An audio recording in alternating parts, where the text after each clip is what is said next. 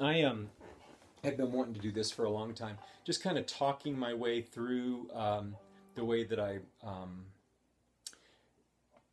get used to playing. Get used to thinking through changes over a new tune over the fingerboard. And it's taken me a long time just to get to the point where I can actually do this. It's so hard, in my opinion, which is why to be a decent jazz player who can play over the sophisticated harmonies that go on in a lot of tunes, you have to be able to think through this stuff. You can't just guess and hunt and peck on stuff. So, in my opinion, at least I can't, and never will be able to. The tune I wanted to use to illustrate this is a tune called Stella by Starlight, which is a jazz standard, which a bazillion people know, except for I haven't for the longest time. So I'm purposefully picking a tune that's difficult for me, that is non-traditional in the changes, and that is something I'm just starting to really get my head wrapped around. This tune is super cool. I love it. The melody is just absolutely beautiful, and the changes are absolutely beautiful. Written by a guy named Victor Young, I think, for a movie in 1944, I think, called The Uninvited, with Ray Milland and Gail Russell before she took a downward turn. Such a talented young lady. She was Stella in the movie, Stella Meredith, and this was a song written for her by Ray Milland, who's a composer, and he and his sister bought a cliffside mansion, which was haunted. Anyway, Stella by Starlight first showed up in that movie. I heard it and had already heard the tune, of course, before then, but really, I didn't know the history of it. I didn't know where it came from, but that's a little taste of it. All right, Stella by Starlight. I'm going to try to, first of all, just kind of play it for you, hopefully whistle. I just tried to do this a minute ago and didn't work out so well, so I apologize in advance. But this is kind of the way it sounds, and then I'll show you the melody and I'll show you the changes. But the point of this is to show you how recently I heard somebody say that they feel that you should always practice your tunes up to tempo, and I'm the exact opposite of that. I feel that the way you get concrete on a tune is by actually playing it completely out of tempo, getting your fingers and your hands around all the possibilities on the fingerboard for these more sophisticated jazz harmonies, and then that's how you get a tune under your fingers. Fine, whoever disagrees with that, it just works for me. So Stella by Starlight is it's an interesting tune in that it starts off with a minor 2-5, starts with a minor an E minor 7 flat 5 to A 7 flat 9, and you would think, wow, that's a strange couple of chords to start a tune off, but that's where the melody lies. It's beautiful. So let me play it one time for you, and then I'll try to play it for you, and then we'll break it down a little bit. Stella by Starlight.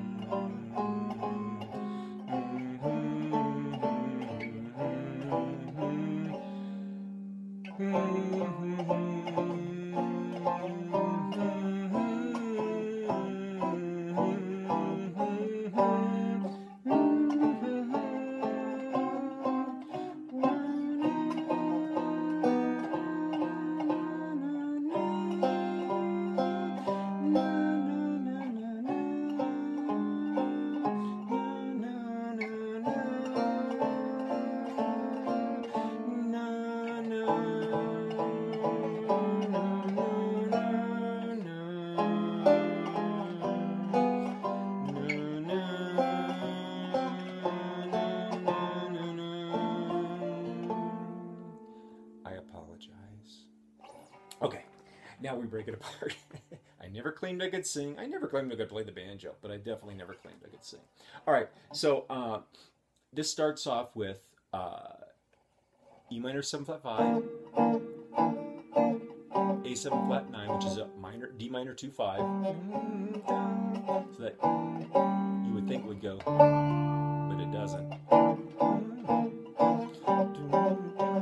C minor, F7, F minor 7, B flat 7, E flat major 7, A flat 7, B flat major 7, E minor 7 flat 5, A 7 flat 9, D minor. Ah, that time it did go to D minor. Minor. Now we're going to go B flat minor, E flat 7. So it's a little 2-5 in the key. That's where you want it to go, but it doesn't. So let's start from here. Beginning.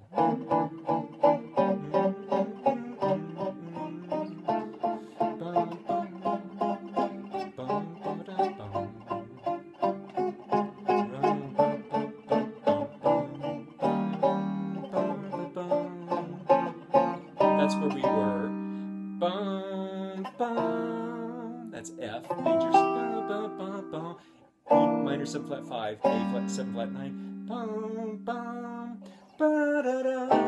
That's an A minor 7 flat 5, D 7 flat 9. Okay, that's the first half. One more time.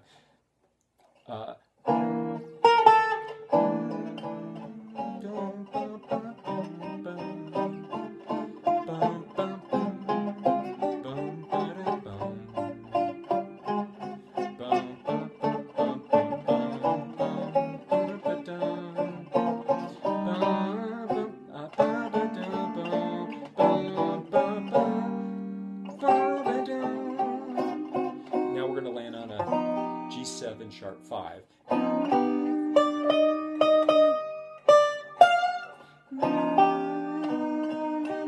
To C minor, da da da da, A flat 7, da da da, B flat major 7, dum bum, E minor 7 flat 5, A 7 flat 9, da da dum, dum, D 7 flat, D minor 7 flat 5, G 7 flat 9, no, no. C minor 7 flat 5 to F 7 flat 9, na na na na, to B flat, and that's where the end of the song is. So you'll notice at the end it's just turnarounds. E minor 7 flat 5, A 7 flat 9, D minor 7 flat 5, G 7 flat 9, C minor 7 flat 5, F 7 flat 9. So cool, huh? Beautiful.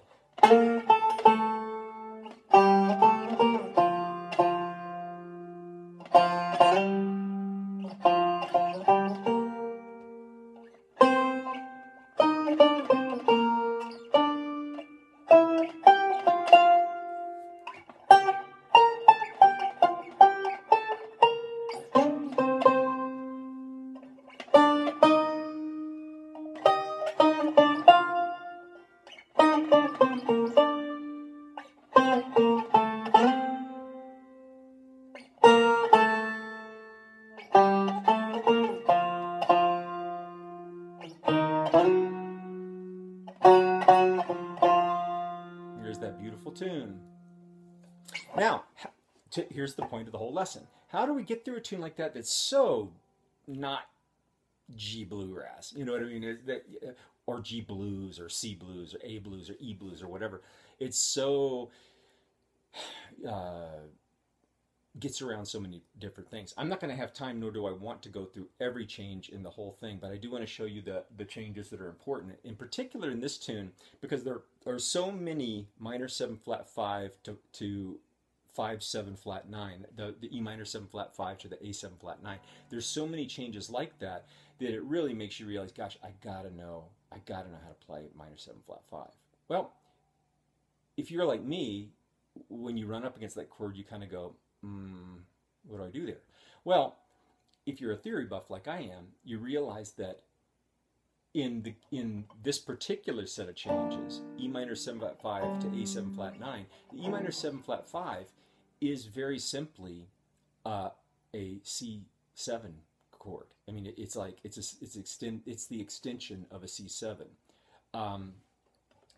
If you think, let's go back to the key of G for a second. If you think of a D7, well, if you go D, well,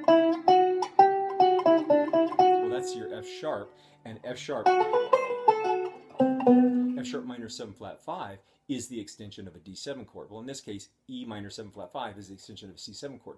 So the types of things that you'll play over that will be very closely related, just like you can extend a C7 chord with an E minor 7 flat 5. You can also play things related to a C7 chord for an E minor 7 flat 5. And it goes the same for the A minor 7 flat 5. That would be, what would the A minor 7 flat 5 be? The likely 5 chord would be A minor 7 flat 5 is an extension of F, right? F7.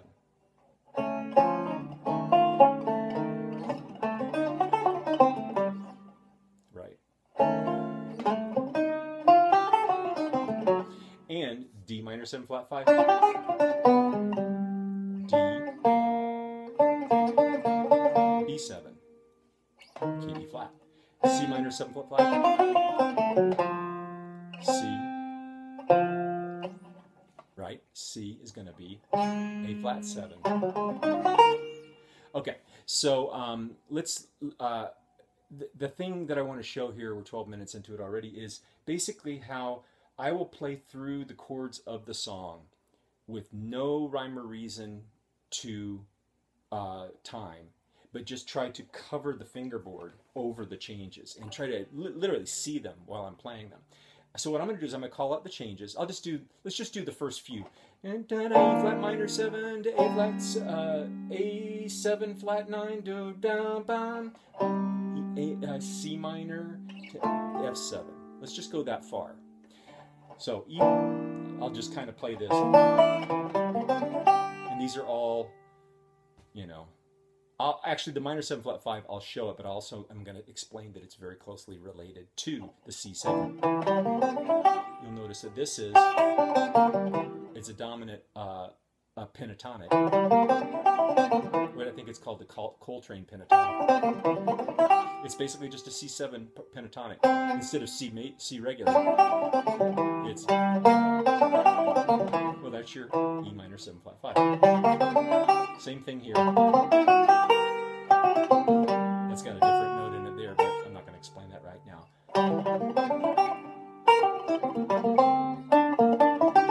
See the C7?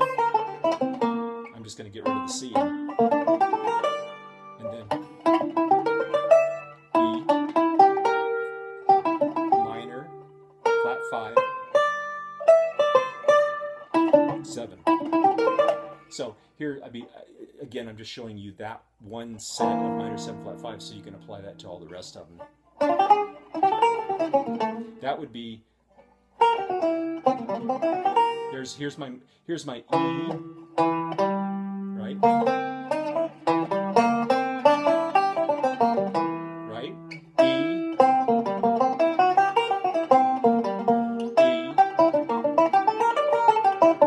E, E. A little quick one is, you can just take E minor and flatten 5. That's a nice little quick and easy one that you can do. I'll use it a million times in this song. Okay, back, here we are. E minor 7 flat 5.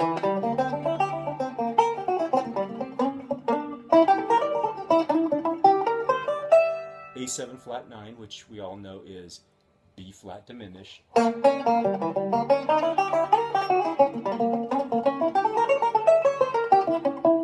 C minor.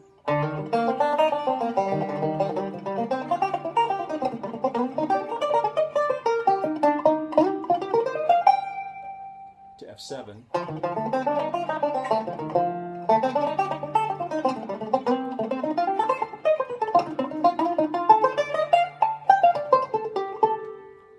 So there's your first 4 chords. E minor 7 flat 5, wherever you're playing. A7 flat 9. C minor, F. So that's how I get through that, and I see it all over the fingerboard. That way I can play it here, here, here, here, and get through those. Now let's cover a few more bars of this. Next chord is F minor, B flat, alted if you want to, E major 7 to A flat 7. Okay, so let's do those. F minor.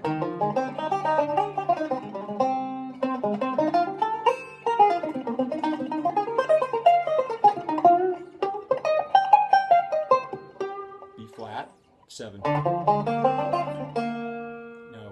I can alt it here. Let's just stick with the B flat 7.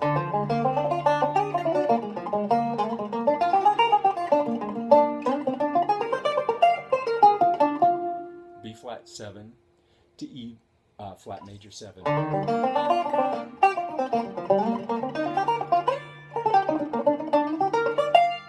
A flat 7.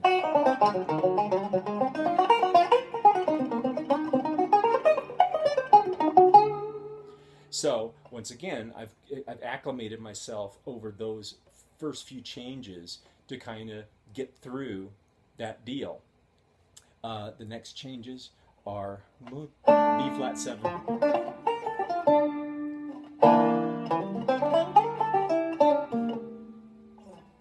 D minor,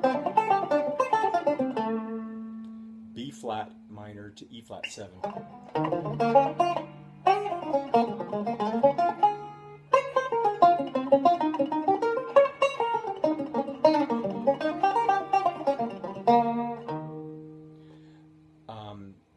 To F,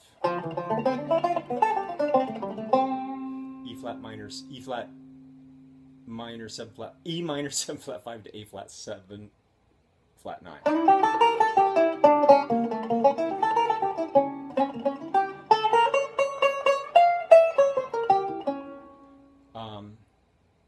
Then the 2-5 in G minor, which is A minor 7 flat 5.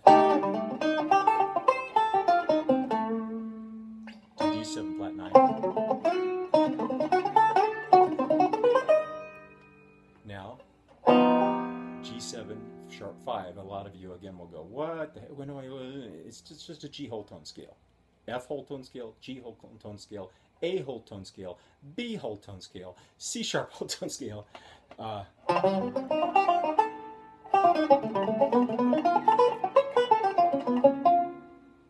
C minor.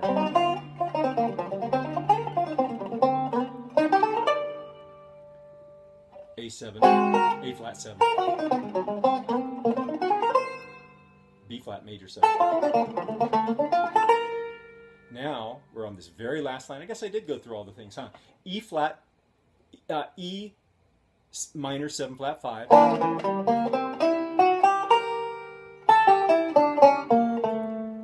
To A7 flat 9. Now let's just do it real simple. D, C, to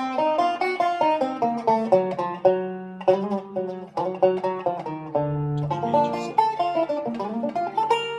So that, see how quickly that turns around at the end?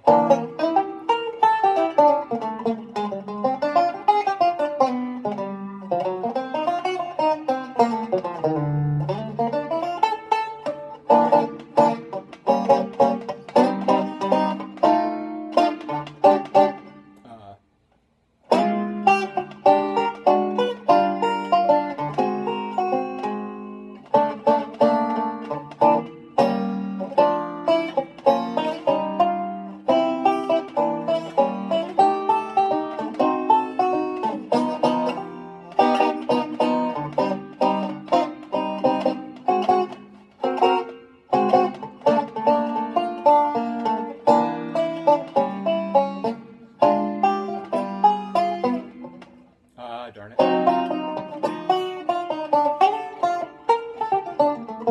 Etc. So anyway, 20 minutes of that. But I'm just showing you how, that's how I work through improvisational ideas on a new jazz tune that I'm learning. It really helps me. I have to do this for quite a while before I start getting it under my fingers. Another one I've been doing recently is Bluesette. Beautiful tune. I'm going to share this really quick. So, bonus. You may have heard this Toots Thielman. I Thielman, harmonica player, guitar player, 40s and 50s, bluesette. Just it's a cool tune. It's not long or anything. It just keeps going around and around. It's in B flat.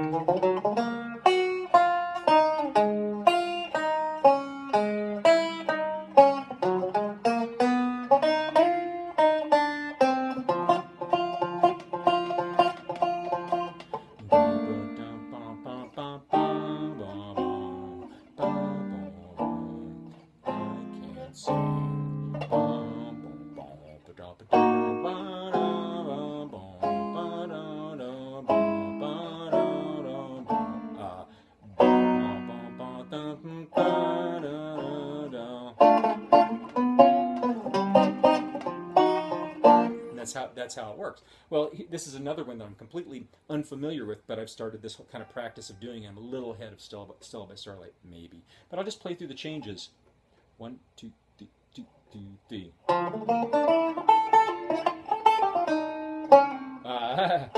2, 3, 1, 2, 3.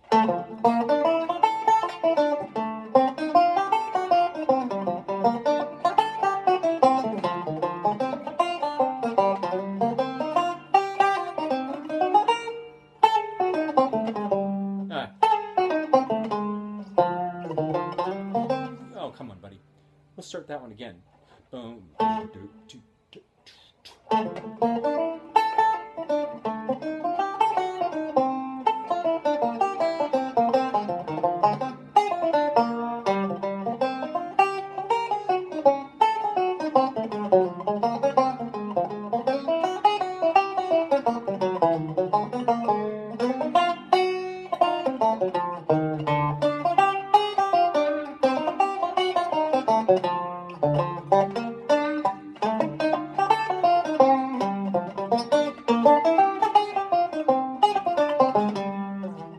Etc. So you can kind of hear the changes if I could play them right. But I do this over and over and over again, and then I kind of do it rubato, not to time, and then I slowly start working it into a time frame. Then I slowly start playing it with tracks. Then hopefully I'm playing it with other people along the way, so I can really kind of botch it a couple 100,000 times so that I can eventually learn how to play decent improvisational ideas. Okay, well, I don't know if that was a success or not, but I hope it helps somebody. Goodbye.